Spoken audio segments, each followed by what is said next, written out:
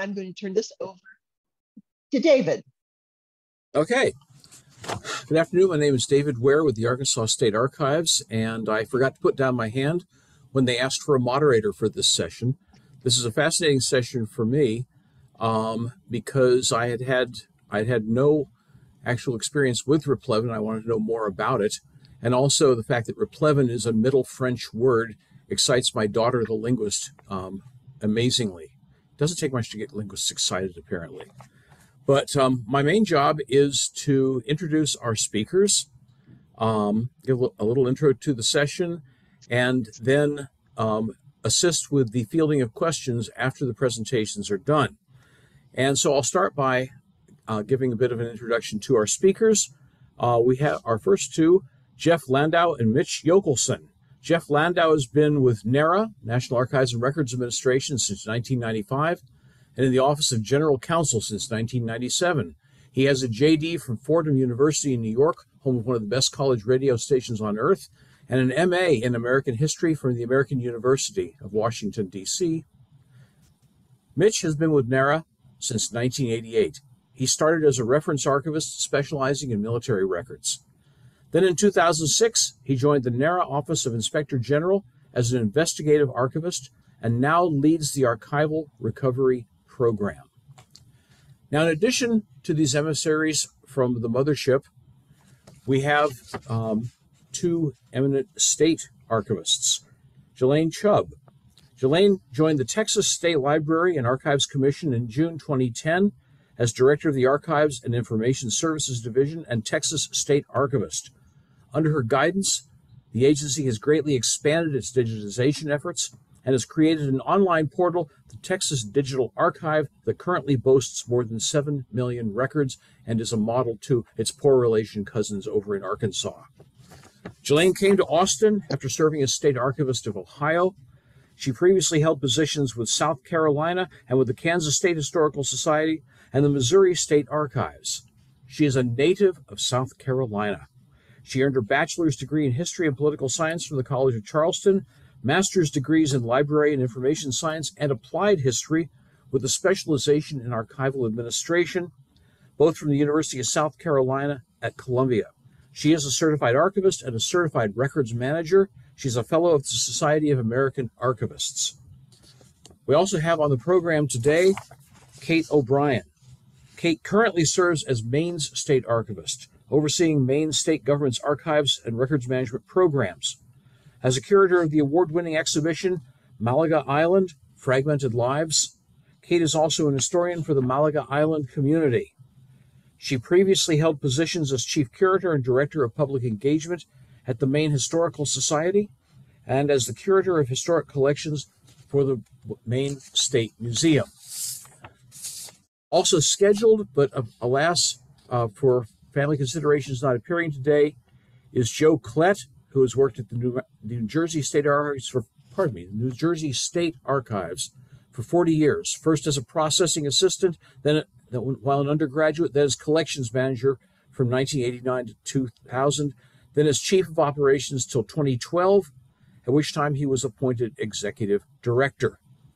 Over the course of his career, he has been directly involved in nearly 100 public record recovery cases for the state of New Jersey, ranging from single manuscripts to caches of government documents that somehow went astray. I'm sorry we won't be hearing from Joe, hopefully another time. But at any rate, it's time for me to get out of the way and make room for our esteemed presenters. And David, before that, could we have a word from Meg and Joy? You should have interrupted me sooner. Thank you very much for creating space here. I'm Meg Phillips. I'm the External Affairs Liaison for the National Archives and Records Administration. And I really welcome the chance to say hello to those of you who I haven't met yet. This is one of the ways that NARA and state archives have a chance to meet each other's staff and figure out how similar programs work at the federal and state levels. So we really appreciate this chance to learn from state archives and to share what we're doing here at NARA. So thank you for the opportunity.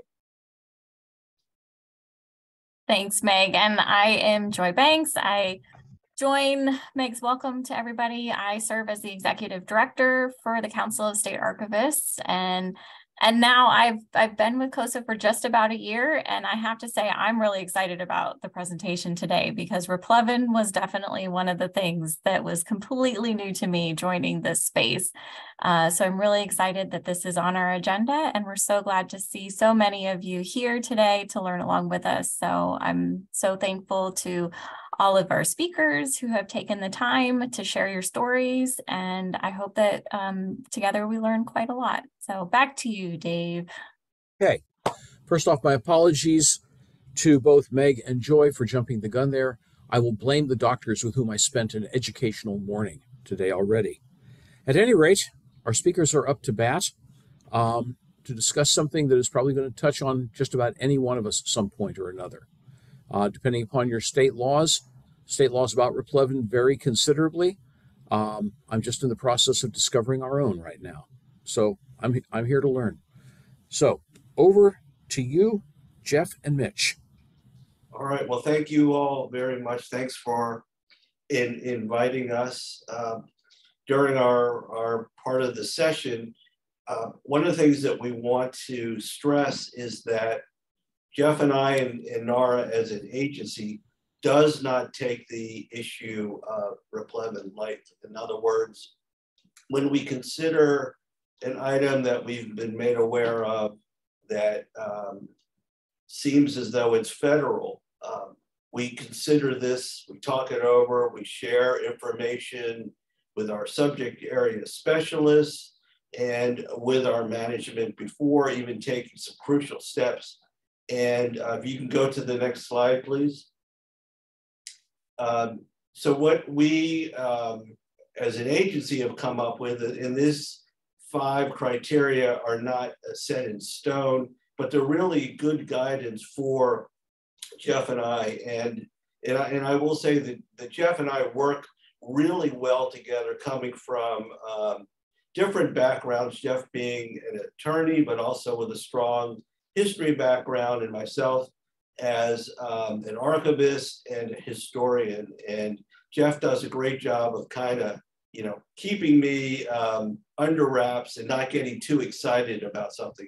But we always fall back on the questions of, was the document previously in the custody of NARA or one of our affiliated archives?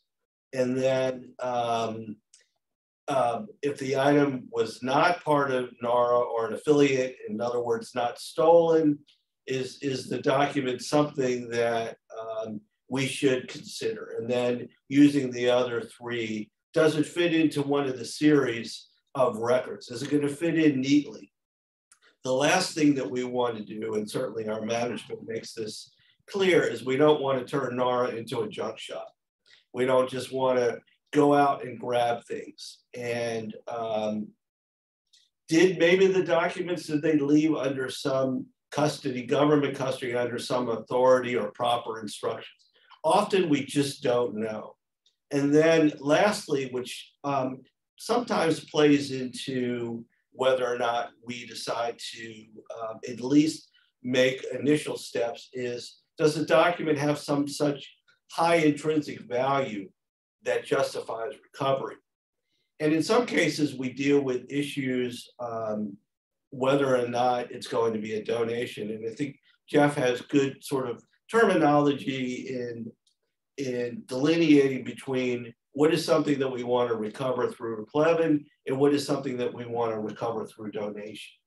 Yeah, because you can look at the fundamental idea that, well, if you think it was a record, if you think it was government property, whether you look to the Constitution or whether you look to NARA statute, you can find the authority for us to go and recover something. But we don't, as Mitch was saying, we don't want to get everything. We don't go out of our way. If a private citizen, a business has their hands on something that arguably is federal, arguably. We may not know exactly how it left the government's care. We may not know how the person wound up with it. So you really have to look at all those factors. and decide, is it worth it? Because from a very, very practical standpoint, if somebody decides that they are not going to work with the National Archives, and if we decide that we really feel very strongly that an item should be with the National Archives, it's going to wind up in court. And we're going to have to convince the Department of Justice to represent us. And the Department of Justice is rather busy, and they also don't want to be going after every document that may have left the government's care. So we have to use those 5 criteria. You know, just how important is this? Are we sure it was a federal record? Was it ever in the custody of NARA? You can imagine the kind of balancing that goes through our minds. You know, if we are sure that something has been stolen, if we know that something was in the custody of the National Archives from the time the National Archives started, which is 1934, we're going to be more interested in going after that document than if it is older, and if it is less clear that it was ever with the government, and if it's less clear of the continuing value that the document has. And just to add to a few things, which I think probably is similar to what our colleagues in the state archives deal with, is, and we're often asked that question in terms of, well, what exactly do you go after? And I've had a number of volunteers and some interns work with me with the archival recovery program. And it's really difficult when I say, okay, we'd like you to search on eBay or one of the auction houses like Heritage or Sotheby's or Swans, and look for items that look like, that may seem to be federal, but there's such a gray area in determining.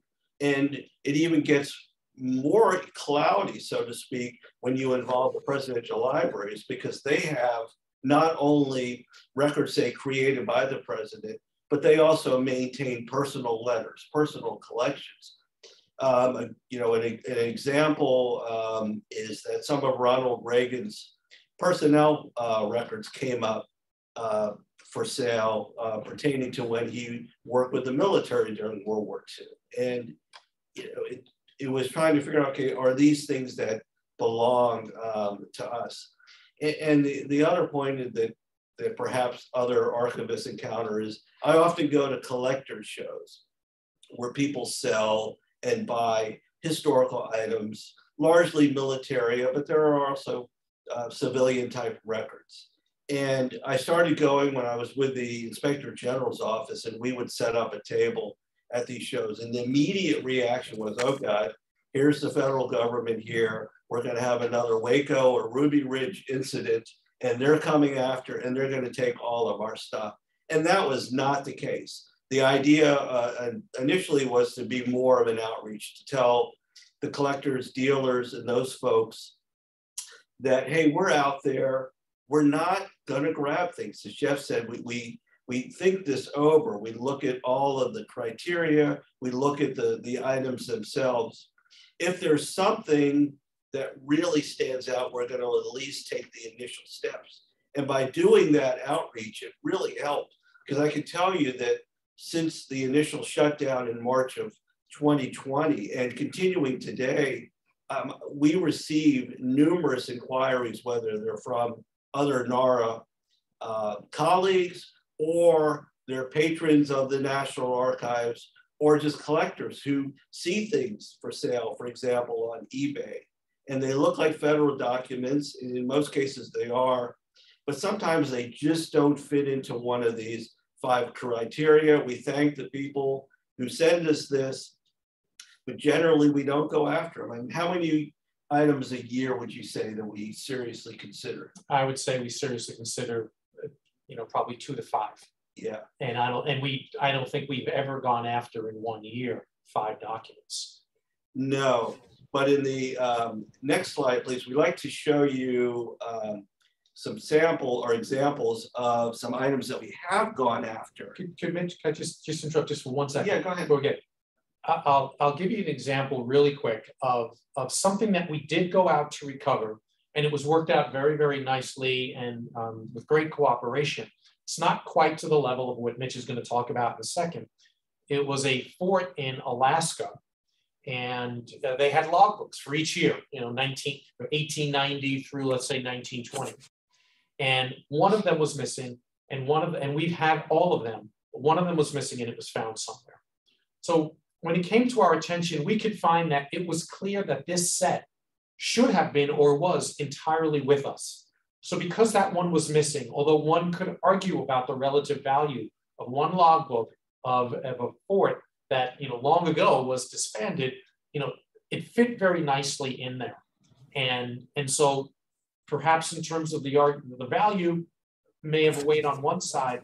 The fact that it so clearly fit into our holdings, that made it to us something that we needed to talk to at least the holder of it. And then now kind of on the other side of it is what Mitch, I think, will talk about. Right, and just to ask you one more question, because it leads into this story, is during your career at NARA, how many times have you brought or asked DOJ to come on board and help with a case? I don't think I've done it 5 times. Okay, well, this is one instance where you did. Abraham Lincoln signed a lot of documents during the war. He was also incredibly sympathetic to the soldiers who served in the Union Army. And there were a number of instances where soldiers found themselves in trouble. And in the case of Private Adam Laws, who was a member of one of the United States Colored Troop regiments, Laws had been on duty and he fell asleep, which is against not only Army protocol, but it is sentenced to death.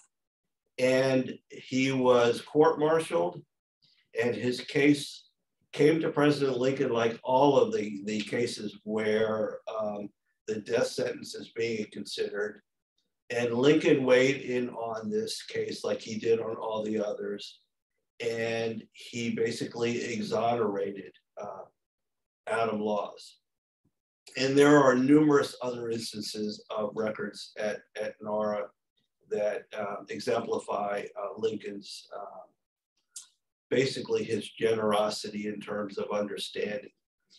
The Washington Post ran an article about a collection of Lincoln items that had been found in a house outside of Washington. And the story goes is the person that found them had a business where they would go to your house when you were moving your grandmother out or a family relative. And this person would go through and help you either discard things, or perhaps if there was something that had some intrinsic value, help you sell them. Well, this person found a whole bunch of Lincoln items, including the document that's on the screen that not only has President Lincoln's signature, but it also has that of Senator Charles Sumner from Massachusetts, who was a Republican and anti-slavery. So the Washington Post does an article on this, and it comes to our attention.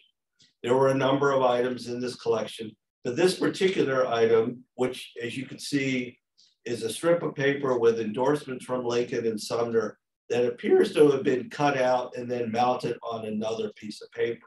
And the paper itself is pretty old. So we knew that this had been done a long time ago, most likely before NARA was created in 1934.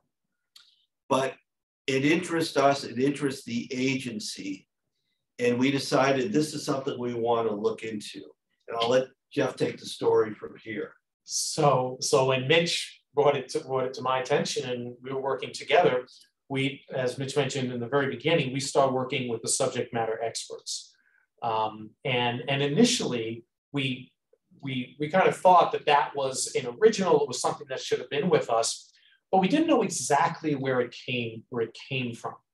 So we had done some initial looking, and we thought it came from one subset of a record group.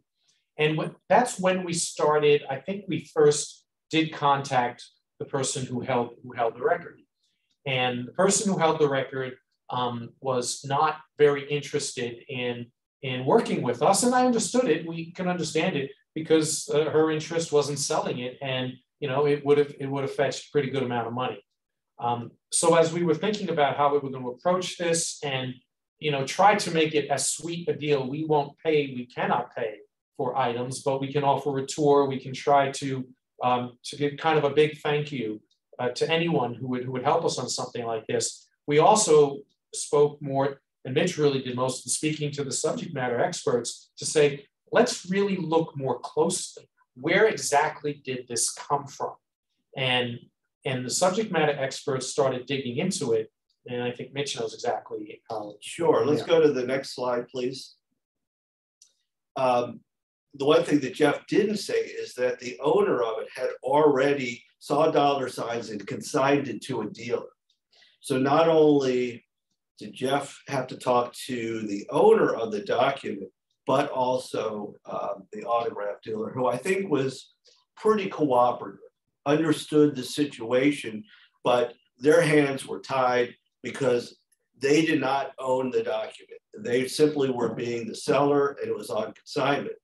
The initial place that we thought would be the most obvious of where this came from were the court-martial files of the Army, which NARA has a large collection. We searched through every page. I dragged Jeff into the stacks. We opened the box. We opened the folder for Adam Laws, and it was pretty. And we saw other Lincoln signatures in there. But this sort of thing just did not stand out. So I dragged out of retirement our Civil War specialist. And he came in and we set him loose in another stack. And he said, I'm going to check the United States Color Troop records to see if this had been advanced. And sure enough, our specialist found what you see in front of you on the screen in a folder, the record to the left, identified as Laws. And then inside, he found what would be the Willy Wonka golden ticket. He found the document where this item had been cut from. Not only that, but the card to the left where it says that a clerk had actually looked for this, I believe it's in 1903, and noticed that the item had already been cut out. So what that told us was this document had been in government custody, and that gave us the impetus to go after it. But the kind of tricky part that I'll let Jeff talk a little bit more about is this occurred before the founding of the National Archives. And whether or not that either helped our case or did it kind of diminish things? I don't know that I don't know that it hurt it, because there is some case law, that talks about, government ownership of the records. And as I said, there's our statute, and there's also the Constitution that talks about the proper disposal of property. And, that certainly reaches back, right from the beginning. So that helps us. But I think in many ways, what really helps us is that we can show exactly where it came from, exactly where it fit. We could trace it back so that if you're forced to actually go to court, you don't have any gaps. You don't have any gaps in the facts, knowing how things happened. And that's ultimately what we had to do, because the holder of the record, even when we pointed this out and said, but still we will, try to help you as much as you can, we're not looking to make anyone uncomfortable. But she was not willing to work with us on this. And ultimately, we went to the Department of Justice and we made the case that this was something that was of great continuing value, was clearly in the custody, of the government, and was improperly alienated. And we filed a Replevin case. And once we filed the Replevin case, what the holder did was essentially admitted that she held it, but under protest. So there was really no substantive argument that she made, and the court found it very easy to rule that we had title to it and that it should be returned. Right, and one thing I like to add is when Jeff and I, ultimately we do this together, make that uncomfortable phone call to somebody to say, hey, we think you have a federal document, and we've done our homework and we feel pretty strongly that it belongs with the National Archives because we've been entrusted with the records where that particular item belongs to. The first question they always ask is, okay, how much are you going to pay me for it? And that comes up frequently. And we never pay for a document. We don't have the authority. We don't have the authority. The only time that we might pay for something is through our presidential libraries and through their, where they have money. If it's something that's not a federal document, like perhaps a president's high school yearbook, something that they feel is, worthy of us having. Otherwise, we will never pay for a federal document. And even in those cases, again, it comes to us through a donation. It's not payment using federal funds. Right, and the donation process is that Jeff will help them in terms of getting some sort of write-off through the IRS, but it's up to the owner of the document to get the appraisal. We cannot say to them, well, we think your document's worth $10,000, $7,500. That's completely up to them. We step aside. Let's go to the next slide and talk about another case that Jeff and I worked really hard at. And it's interesting. And again, money became the issue. Actually, why don't you talk about it? Because there was a note about this case I wanted to double check. Okay. This is the Surgeon General case, right? Yes. Yeah. So again, we get notified by various people that there are federal documents for sale, but I also spend part of my day looking through catalogs online, some of them paper. And this happened to be one that I noticed. And the real clue to me was in the middle there, in that red writing, is a file citation, but also a Roman numeral. And having some experience with the military agency records held by the archives, I had a pretty good idea of where to look. And if you know how the process worked during the Civil War within the Union Army, Lincoln pretty much had to approve any high-level appointment of a general officer, or in this case, the Surgeon General of the Army. And it would go through the Secretary of War, who would send it for Lincoln to give some sort of endorsement. One of the tools that we use, especially for Lincoln, is Roy Basler's collected works of Abraham Lincoln. Back in the 50s, Basler and researchers came through the archives and looked at numerous records and made documentation on them that's now bound and also online. The Adam Laws record was not within Basler, nor was this one. But I went into the box where these records are held, found the actual case file based on the number there in the middle of the envelope, and saw that it was a huge file, but it also had a number of appendices. And they were all in Roman numeral, and it was something to the effect of, there were 8 or 9 of them. We had all of them except for this number, and they were documented, and it was, as they say in basketball terms, it was a slam dunk. It was, and I remember, we have a letter which we will send to people.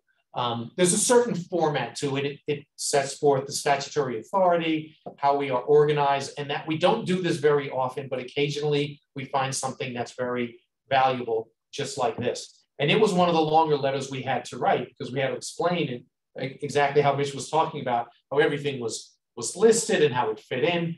And as I recall, the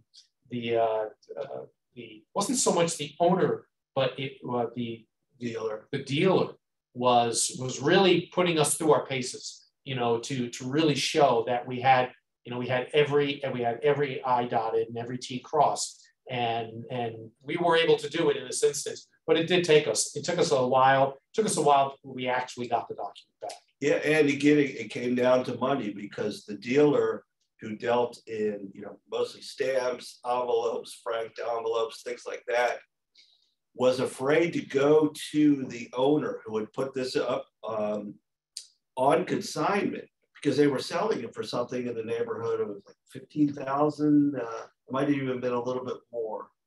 And this person who put it up for assignment was a huge client of the dealer and essentially did not want to irk them and prevent them from consigning other items. And their argument, and it's a question again that comes up to us all the time, is, okay, this clearly was signed by Abraham Lincoln back in 1864. You can't tell us when it was removed from government custody. And we have information that this item had been sold before. So National Archives, why are you contacting us now? Well, because we just heard about it. It's as simple as that. Ways, it's that simple. It's as simple as that. And that question, along with how much are you going to pay us, comes up frequently. And, you know, there are often we don't hear about items until they make some noise. And there is really, unless it's a theft, there is no statute of limitation of when we're going to go after something. I think that's right. I also think that, you know, we really have to think hard right away when we do learn about something. And if we decide at that point not to go, you know, after something, then, you know, we then would face a much more difficult time if it was decided later on that we should have. So, you know, for, you know, Mitch's successor and, you know, my successor, you know, if we were looking through something and we determined for one reason or another that we shouldn't go after it, that could be an issue. On the other hand, if we decide we can't go after it because we're lacking certain proof, or we can't show the reason why that we really think it belongs to us, but later on that proof emerges or is found, then I would like to think that there would still be the opportunity to seek a Replevin action. Yeah, I know we've allotted our time, but I will just say in closing that these are two success stories, and Jeff and I have many others. We're batting pretty well. I'd say we would make the Hall of Fame based on our numbers, but we have been rejected. We have called people, we have done a little begging, pleading, letter writing, and they've just said no. And then we regrouped, talked to our management, our specialists, and decided that maybe this is something for now that we're not going to go after. The next slide, which is the one everybody likes, is the question one. So perhaps, Lisa, do you want to wait till the end when folks can ask questions of all of us? That sounds like a great plan. Okay, so with that said, we will step aside and listen to other.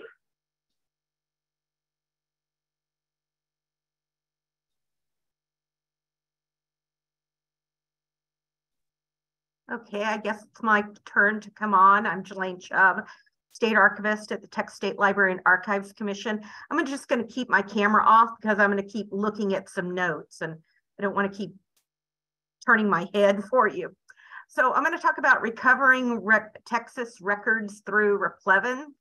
And this is actually something that my predecessor, Chris LaPlante, who some of you may have remember, really started out with CoSA talking about Replevin issues years ago, and worked with David Howery and others to really focus attention on this. So I'm going to give a shout out to Chris, because a lot of what we've done under my tenure, the last 13 years, I learned from Chris and from all the things that he had in place.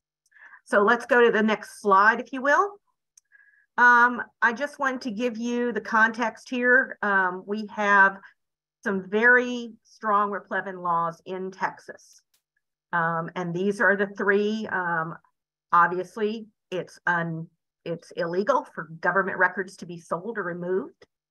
And then Texas Government Code 441.192 authorizes TSLAC to recover any state records that are alienated from a state government body.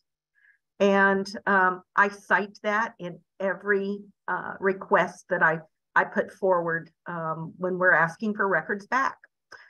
We also have a local government code, which empowers local authorities to do the same. What I want you to know is that TSLAC does not have a dedicated staff position assigned to document recovery. Instead, the Replevin related tasks are distributed among a few individuals. I'm the primary person right now, but I rely on archivists with subject matter expertise often to assist. And while staff occasionally identify a missing or alienated record through our routine searches on eBay or major CoSA-NARA auction sites like Heritage Auctions, which you may know that name, it's located in Dallas. We most often, it's a case of serendipity. Someone's looking to sell or authenticate a document that they purchased at a flea market, a tag sale, or an antique shop. And from time to time, a dealer may contact us directly offering to sell an item. And sometimes an astute researcher or a conscientious dealer may send us an email with a link to a document that they saw online or in a catalog and just want us to know about in case we're interested. Next slide, please. So these are some of the things that we look for when we're trying to identify alienated records. Obviously, it's really great when they have an official stamp on them. But Texas government records vary in size and type, just like yours. But there are some characteristics that may indicate that an item is an official Republic of Texas or state document. Most 19th century and many early 20th century documents that were previously owned or that were owned by the state archives have this TX symbol on them. And because a lot of them were stamped. And that's a pretty easy way for us to recognize it. Also, we can see a document where it's been cut out, some sort of an embossed or a stamp has been cut from the document. That is a light bulb going on for us. And then we love our red M case stamps that designate something as an official Texas Supreme Court document. Let's go to the next slide, if you will. We maintain an inventory of Supreme Court case files, Republic era documents, and maps that we know to be missing from our collection. And we posted these lists on our website. And I have a lot of dealers who look on there first and will contact me when they think that they've seen something that matches.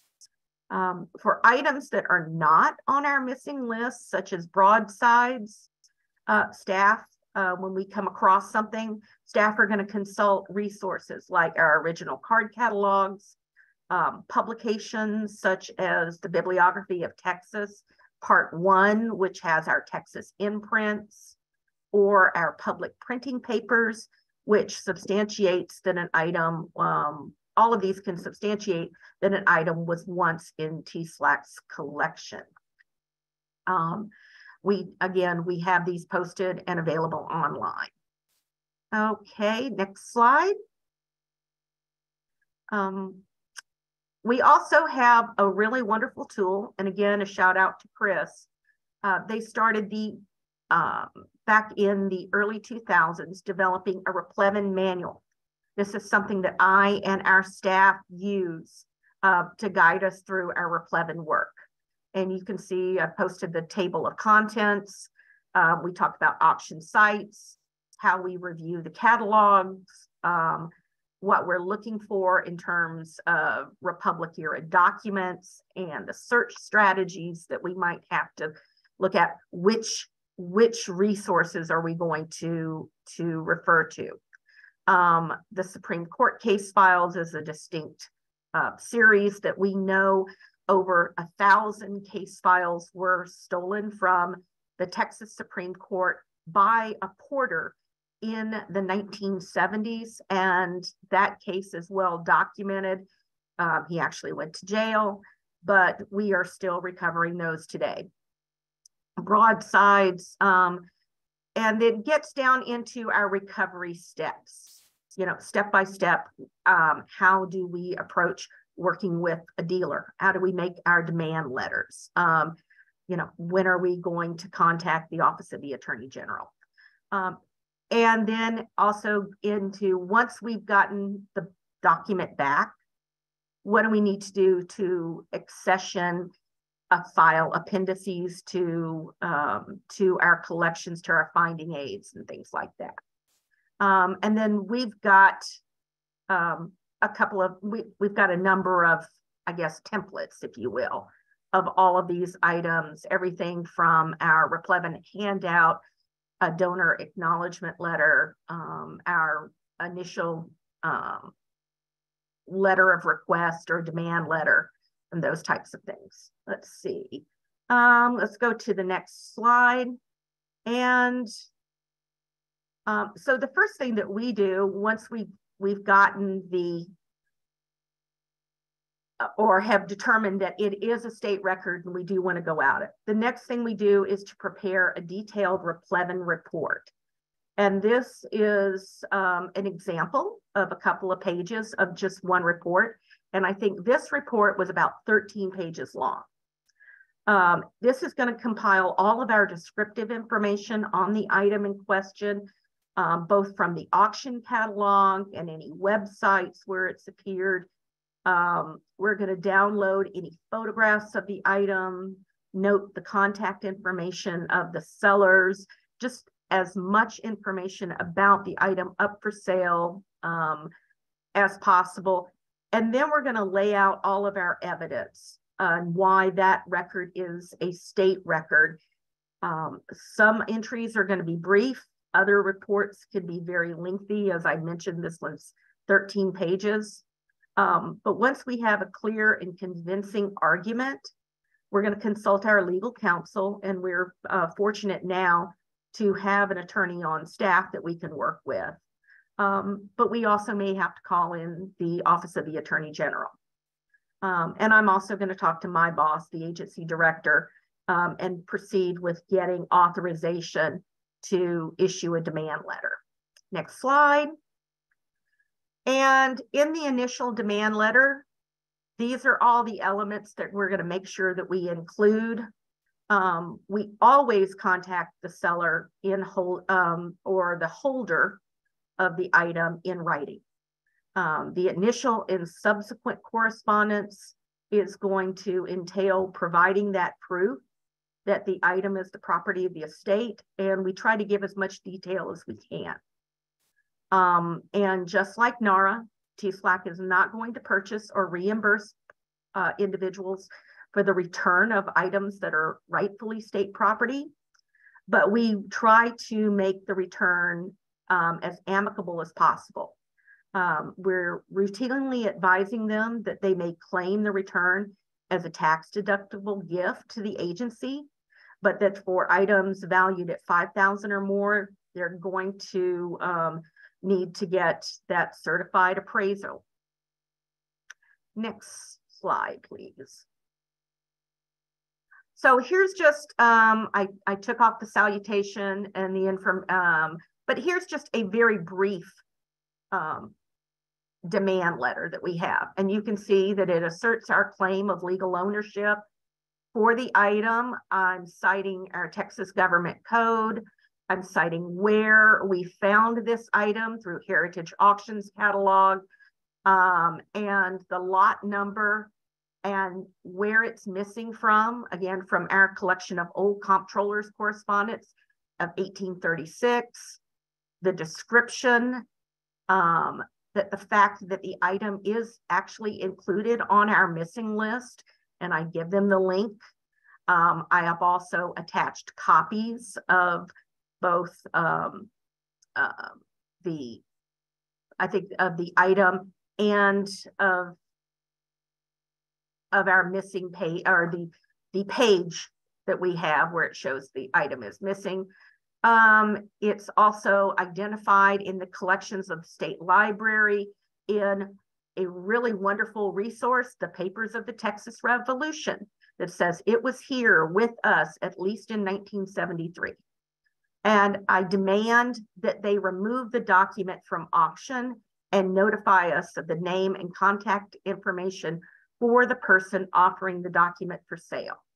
And that if this document is currently in the possession of Heritage Auctions, it should not be released during the pendency of the claim.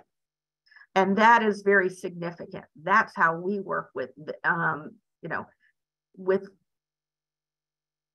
any of the auction houses. We want them to hold that item and not release it back to the seller if they're in possession of it. Okay, next slide, please.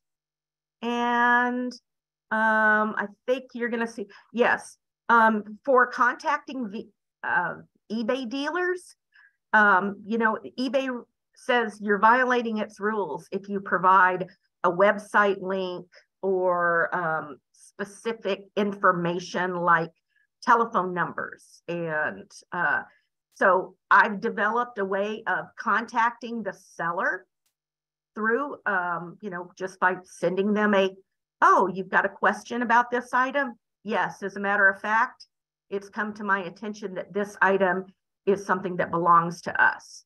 And I'm going to give some of the same information I spoke of earlier. I also kind of will include a little information in here so that they know we're not attacking them and accusing them of theft. We're giving some background on how this item may have left state custody and giving them a link to where they can find more information about that.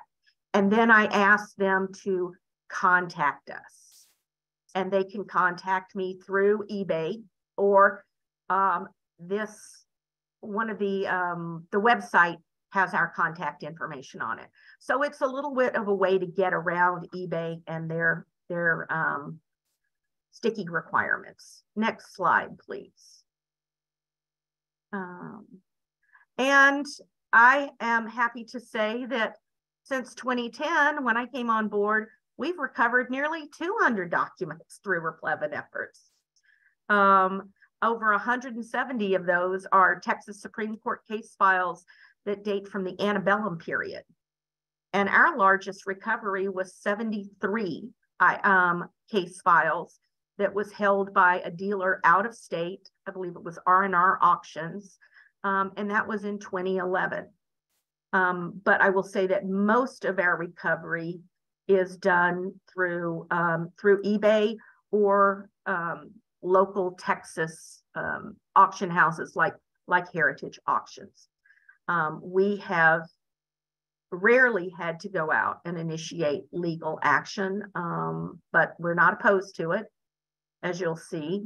Most reputable dealers and conscientious individuals are willing to return the requested items once they examine the state's evidence of ownership. In other instances, we've had to call on local resources. In one instance, out of state, I actually had to call on a colleague, Kathleen Rowe, from the New York State Archives to go and visit a gentleman and convince him that, yes, it was a Texas document and please return it to us. And that was very helpful. Go to the next slide, please. There are a number of things we consider whether or not to pursue legal action and to get the assistance of the Attorney General's office for more complex situations. You know, was there a non-response to our demand letter? Are there disputes over the provenance or the ownership? Sometimes the certified letter from the OAG will convince a reluctant seller to cooperate with the agency, but when that's not the case, a visit by an investigator or the threat of legal action has proven useful. Next slide. The most recently settled court cases that we had were in 2004 and 2008. And while TSLAC prevails in most cases, in other instances, the agency has elected to negotiate an out-of-court settlement.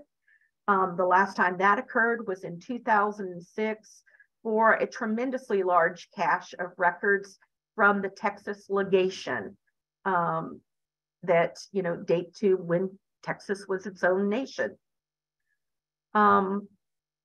We currently have a case pending in Travis County District Court, and I can talk more about that in the Q&A.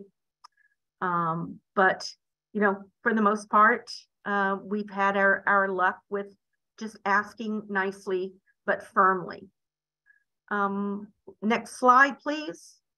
And I want to close by sharing another tool that we found particularly helpful. It's a spreadsheet that we use to track all of our Replevin efforts. It's a quick way for us to see how recovery has progressed and to also get some useful metrics. You know, we've got, you know, what is the item? Where did it come from? What's the date on it?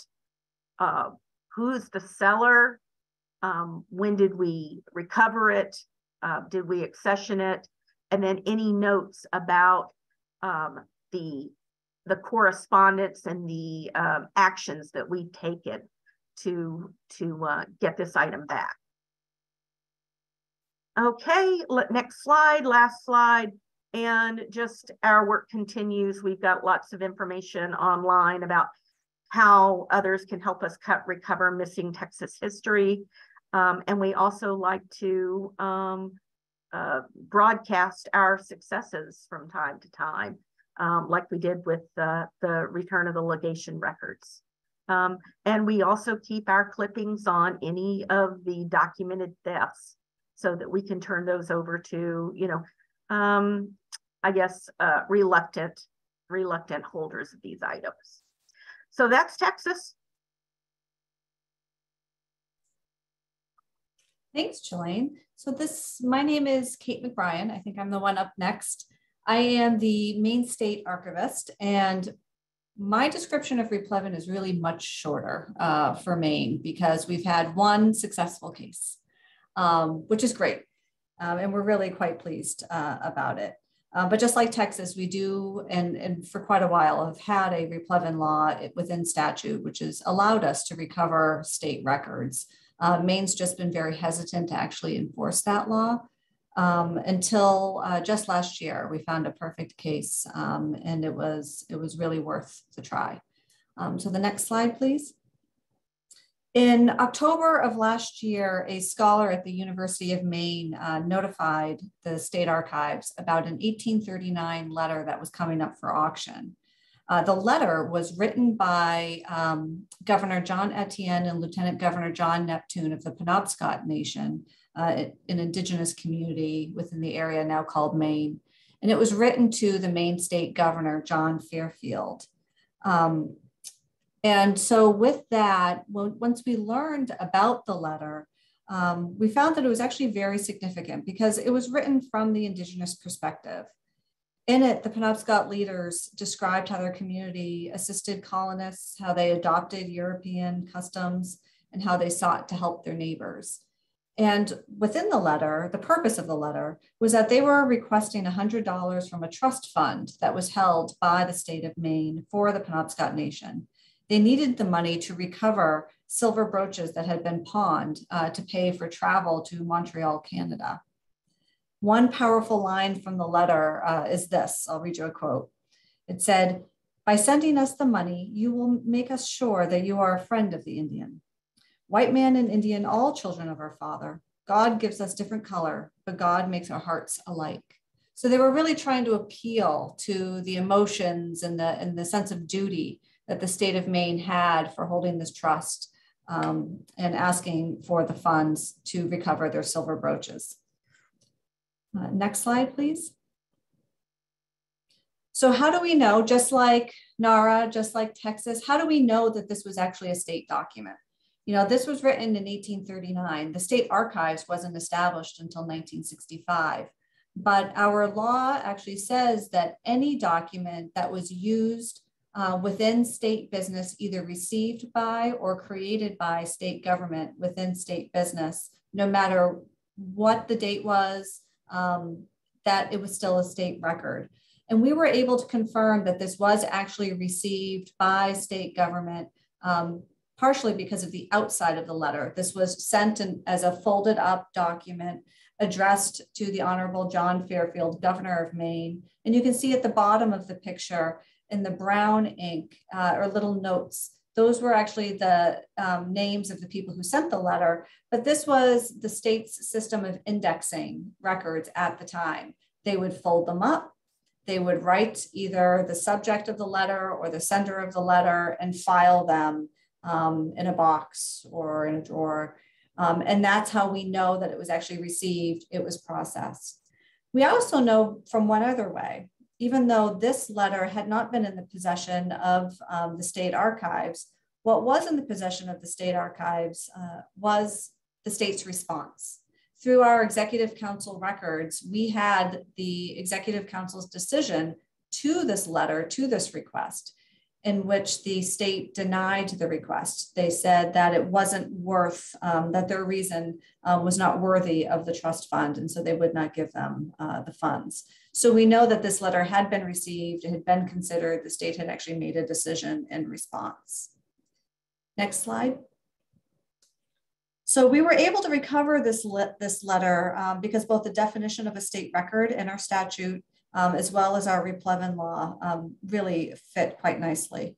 This law specifically states that the identification of a state record is based on the assessment of the state archivist. So that's me. The law spells out, just like Texas, just like NARA, it sets very good regulations and criteria around what the written notice and demand has to state, what information it should include, how it should be sent, and how it should be received. And then, like most other states, it also specifically states that the sale or transfer of a state record is prohibited. It's a Class D crime in Maine. Next slide. And so with all of this, I was actually able to work pretty quickly to recover this letter from the auction house where it was being sold.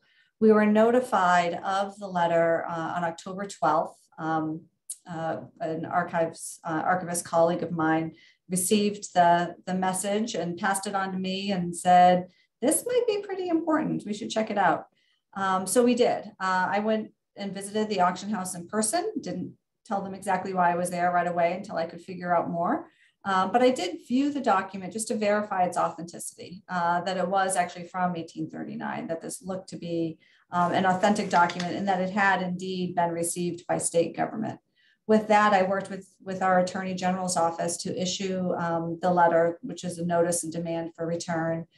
Just like everyone else, it spelled out the statute that we referred to, what was the process, that the auction house needed to notify the actual owner and seller of the letter, and that they could not pass it on in any way now that they'd received this notice.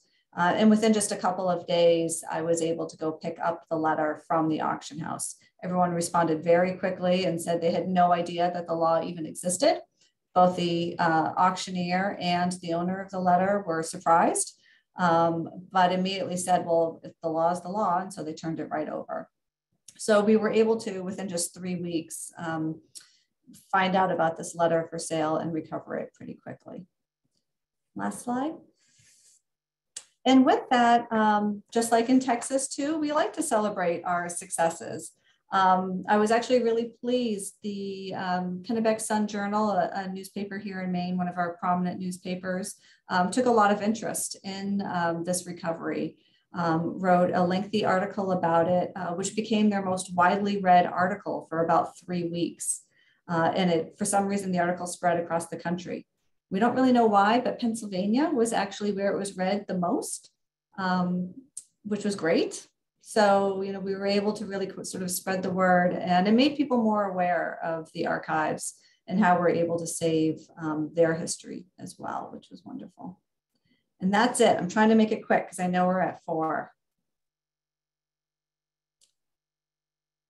Thanks, Kate. I'm just going to mention something from New Jersey slides, and then we're going to jump to Q&A real quickly. Joe has a badge. I wish we all had one. So I just wanted to share that with you. We'll get Joe's stories another time. So we can go ahead and jump right to Q&A now. So quick look at that. David, I'll turn the Q&A over to you. Sorry, I'm trying to actually click my buttons here. Standard afternoon confusion. First, a good question for our first contestants, but throw it open generally. Do you consider Replevin to be primarily legal or archival in nature, or is it both? Oh, I mean, I think it's both. I mean, you have to have that fundamental legal frameworks that you can say why it's yours, why you think it's yours, but you then need to have the archival part of it, which is to see just how well it fits into the records, how important it is, does it have continuing value? And then you try to use both of those when you're dealing with the people who are holding the record, to try to convince them, that there's a cooperative way to deal with it rather than, find yourself in court. And from the archival standpoint, of course, is trying to tell people that, especially with the federal government, these are records of the American people. That's why the National Archives exist. So these records can be shared with anyone who either comes to one of our facilities or uses what records we have that have been digitized. And that we're not just, again, the point we made from the very beginning, we just don't go out and grab things because it looks cool and it's definitely federal and, well, we should have it. Again, it's the care and the thought, and as our other colleagues have said, we lay out the case and archivally say this is why it belongs in our repository, and then working with the legal aspect, the two of it, you've got a clear-cut case, hopefully. Okay. Have a request here for Jelain particularly. Can you please share the Replevin manual, maybe in the CoSA Resource Center, or is it already there? I do not believe that it is there, and actually it's under revision because I'm updating some things on it now. So once it is completed, I will be happy to share it. Okay. Also a request for if it's possible to share your slides as well as the recording. I know we'll get the recording eventually, but slides are in demand. The slides, Lisa should have my slides, and I actually saw that and I emailed them to Sean already, but all right. For anybody else that wants them, Lisa has them. Great. Okay. Now here's a touchy one. Do any of you have concern that by recovering records through Replevin, this may also encourage quiet personal sales of these records in order to avoid attention from folks like us? Yeah, I think that definitely the answer is yes. Do you want to expand? Well, I mean, I think the answer is yes, but that's why you have to be judicious about it. I think if you're seen as just grabbing everything you see that arguably you have a claim to, then people are going to react in that way. On the other hand, if you are judicious about it and you really make the case that this is something that needs to be public institution, available to everyone to look at and to learn from, then I don't think that most people are going to react badly towards you. In fact, you're going to wind up getting those calls like Mitch gets, like I think some of our other colleagues have mentioned. You're going to get calls from the dealers or other people who say, hey, this looks like something that really belongs in a public archives. And if you're seen as the good actor, that's the kind of response I think you're gonna balance out. And there might be some who are gonna kind of secret things away, but you're gonna balance it out with the outreach and the goodwill that you engendered, in the community. Right, and what we've learned is, by and large, and it's been said already, the dealers are usually cooperative. They don't want to be seen within the community as fencing, selling, potentially stolen items that don't belong out in the public. But it's sometimes it's a very tough sell to get these people to cooperate because, again, money stands in the way. Yeah. Kate, Jelain, any comment from you guys? I think for us in Texas, if we see a Supreme Court record, we're duty bound to request its return. We know that it was stolen. We know that it's part of a larger body of material. And I don't want to be in a position where I have to explain why I went after one, but not after another. Okay. Yeah.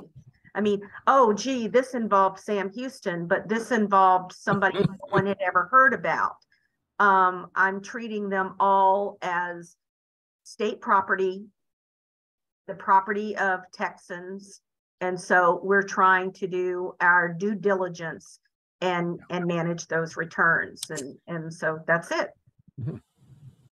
And in Maine, I think we approach it, very much the same. If it's very clearly a state record, it's going to add so much to our knowledge of the state and our understanding of our history, then it's worth doing. And I think we can make that case to the people who own the record, to anyone else who asks about it. I do think at least the auctioneers or the dealers who called me up after the newspaper article, they were concerned because they hadn't been aware of the law. So I took it as just an educational opportunity. Like, this is a chance for you to learn. This is the regulations you should be aware of. Yeah. And keep an eye out. If there's something that comes across your desk, let me know. We're happy to help. Okay. In the chat column, there is a question from Sean to everyone. Have any of you pursued a claim against another historical society or a museum? She's thinking of local organizations here especially. I smile only because we have not, but yes. I've had directors of museums call me up and say, "You're not coming after my stuff, are you?" I have to say no, but I know what you have, and that's good. As long as you're caring for it and it's accessible, it's a balance. But there are, if someone suddenly had the original state constitution, the state should probably be holding on to that. So there may be, instances where we'd have to have a conversation, but we haven't gotten there yet. We've talked. We did it in a nice way. We didn't go overboard, but early on we had to reach out to a museum and say, the item that you have on display, it's actually a state record and it's part of a case file and we'd like it back. And they worked with us. They understood. There's also a situation right now where a colleague reached out to me and said, "I think we have some records that are probably yours. Can I work with you to get them back quietly?" And I said, yes, we could. The other is that we could also use this as an opportunity to educate other stewards of materials about the importance of working together to make sure that, records are where they should be, and that we can do this in a collegial fashion. So we're negotiating how we might be able to do that, but that would be a big deal. So it's how you can work together. Yes, our experience is the same. It's always been collegial. We recovered from a museum out in Chicago some records related to the prosecution of Al Capone, and and that worked out very nicely. We explained where the records came from, that we have this type of material, and this was clearly a gap, and so we were able to work it out. And also part of that collegiality is saying, if there's a need or maybe a possibility for a joint program, there can be loans, there can be, a joint program. So there's ways to work it out. We did one more recently up in Massachusetts as well. And there have been instances where we've provided digital copies of records. We've had situations where university special collections have had federal documents. And there's so many stories of, say, federal prosecutors or government officials who I think unknowingly took things home because they thought, well, stuff I worked on. That's certainly the case with the Al Capone. It was the prosecutor's files. And in those cases, we've had great, as Jeff said, we've had great responses and are able to work very closely and get these things back and provide copies if that's something they want. Mm-hmm. Okay. We're down to one last question. Note. This is actually for Jelain. Jelain, if there's an inquiring mind among our listeners who'd like to know more about that pending case, 2021, how could they find out more about that? Well, they can go online and look at the court case filings that are in Travis County, Texas. I can give you the citation. It is 03-22-00276-CV. It is Texas State Library and Archives Commission v. Corey, C-O-R-E-Y, Westmoreland, W-E-S-T-M-O-R-E-L-A-N-D. I can tell you that this involves a case or a document from the Republic era. It is a letter written in 1836 from the President of the Republic of Texas, David Burnett, to Thomas Tobey. And you would think, well, it's outgoing correspondence. Yes, but Thomas Tobey was an agent for Texas who was working in New Orleans at the time. And this is specifically, David Burnett is telling him what to do on behalf of Texas to carry out. And this involves land script, selling land in Texas. The other is that I'll just tell you that we have multiple other letters from David Burnett to Thomas Tobey during this same month on the same subjects. So we're saying, yes, we have a claim to this. Okay. Thank you. Okay, that is the last of the questions, so it's over to Lisa. Enjoy. Thank you.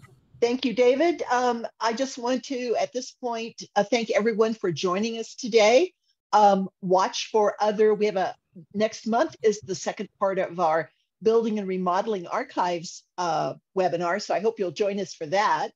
Also watch for, Sari's probably off for the summer, but they'll have fall webinars coming up. So check out the links to find out what they've got cooking. And as always, there's always ways to contact CoSA. We hope you'll reach out. And one last thing that I would like to say, we have a shop talk too, yes. And I hope you'll join us for that. Our major sponsors are allowed to share information with us, and this will be coming up June 6th. So with that, lots of ways to contact us. And if you have, and of course, we couldn't do any of this without our sponsors. So a shout out to them. And if you have suggestions for future programming, I've put my email in the chat. So please just email me and let me know. The Education Committee will thank you for suggestions and or your comments. So with that, thank you guys for joining us today. Speakers, presenters, thank you so much for sharing your stories on a topic that I think we could probably listen even longer, but this is our time today. And thank you so much for doing this. Thank you. Thank you. Bye, everybody. Thanks all. Bye-bye. Thanks, everyone.